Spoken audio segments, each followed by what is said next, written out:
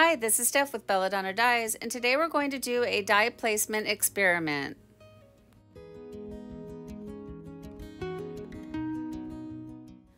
For this project, I have the shirt turned inside out, and I'm going to start by centering it. And you see all that stain on the front of the shirt? I originally started with using a stencil, and I didn't like the way the stencil was going, so I threw it in the washing machine, and I've had it sitting over in a pile just waiting to do something on it. So I decided that I would just use this for an experiment because I have no idea how this is going to turn out. I used my washable marker to mark out the center points, and now I'm going to center it by using the sleeve inside the other sleeve technique. So I'm going to tuck one sleeve inside the other sleeve, and then using those marks, I give them a little pinch and a shake, and then I just smooth it out the best that I can.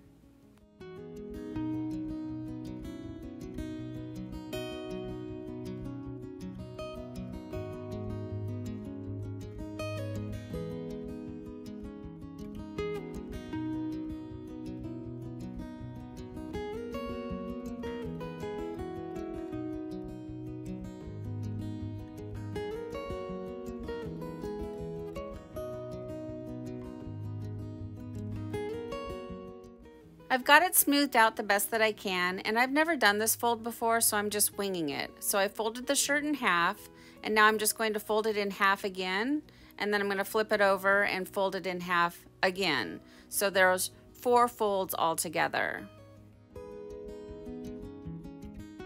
Using my yardstick and a washable marker, I mark out my pattern. And for this one, I'm going from the center of the shirt to up over the shoulder of the shirt. That's going to create an X. If I went the other way, it would create the diamond pattern. And then I'm just going to pleat along this line and then secure it by using rubber bands.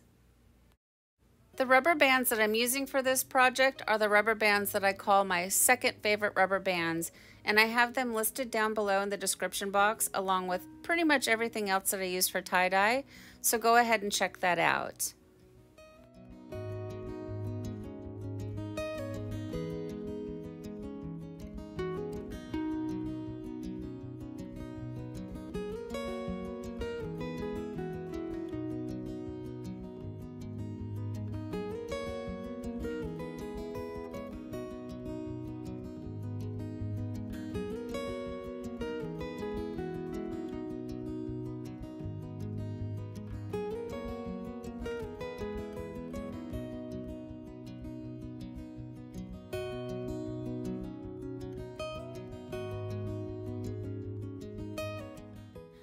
Now that you have your shirt secure, you need to build yourself some type of an ice barrier. And for this project, I'm using the silicone cake molds that I got from Amazon. And I have it sitting on a rack that is ever so slightly elevated by little Tupperware containers that are down at the bottom. And I've set the whole thing inside of a tote. That way when the ice melts, it'll catch all of the drippings. And here's where the experiment is coming in.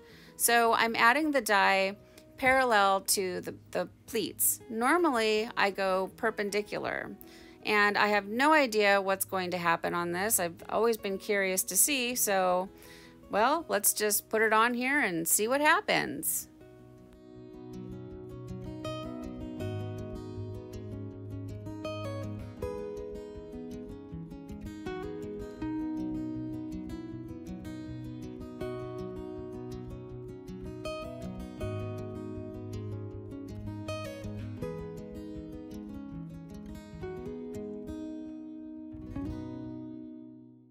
The folds of this shirt are rather thick, so I'm being slightly heavy-handed with the dye, and I'm also using the tip of the spoon to sort of open up the pleats and shove a little bit of the dye down in there.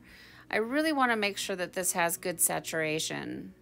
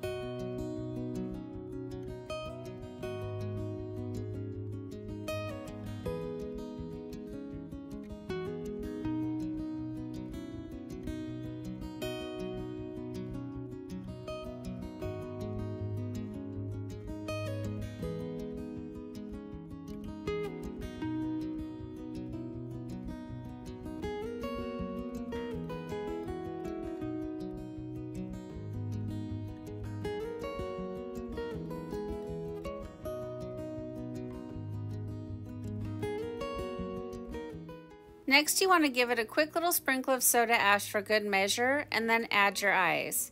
And I like to add enough ice to where I don't see any more fabric showing through. And then I'm going to set this off to the side, and I'm going to let it batch for 48 hours after the ice melts.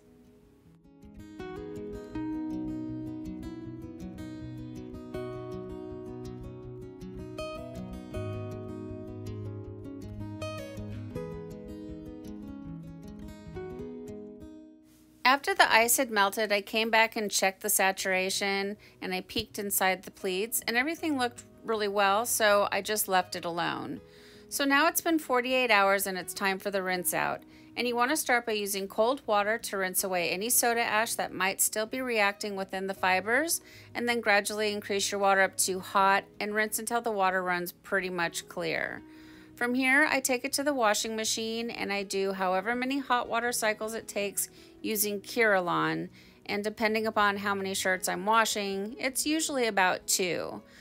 I take the little plastic cup, and in the hot water portion of the cycle I scoop it up, and if the water is clear, then I know that I'm ready for my final hot water cycle using Millsoft.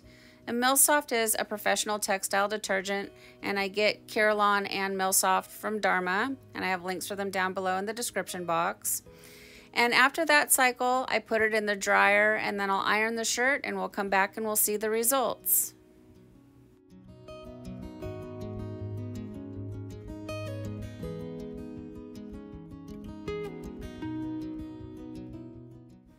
Well, here it is, guys. Here's our dye placement experiment shirt after it's been washed and dried.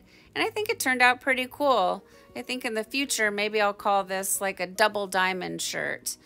You know, it's different. It kind of reminds me of like a kaleidoscope or stained glass. It's sort of speckly, almost like a scrunch in a way.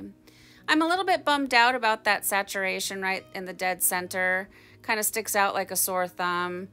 It had really good saturation all over, and so I'm not sure why just right there didn't take. I'm thinking maybe it was pressed up against the silicone cake molds, but I'm not 100% sure. But anyways, overall, I'm pretty happy with the shirt. I like the color combination, and you know, it's different. You know, it's something different than I normally make. So what do you guys think of this shirt? Please leave me some comments down below. Thank you so much for watching. Please subscribe to my channel, leave a thumbs up, and click the bell and set it to all. That way you get notified of future uploads.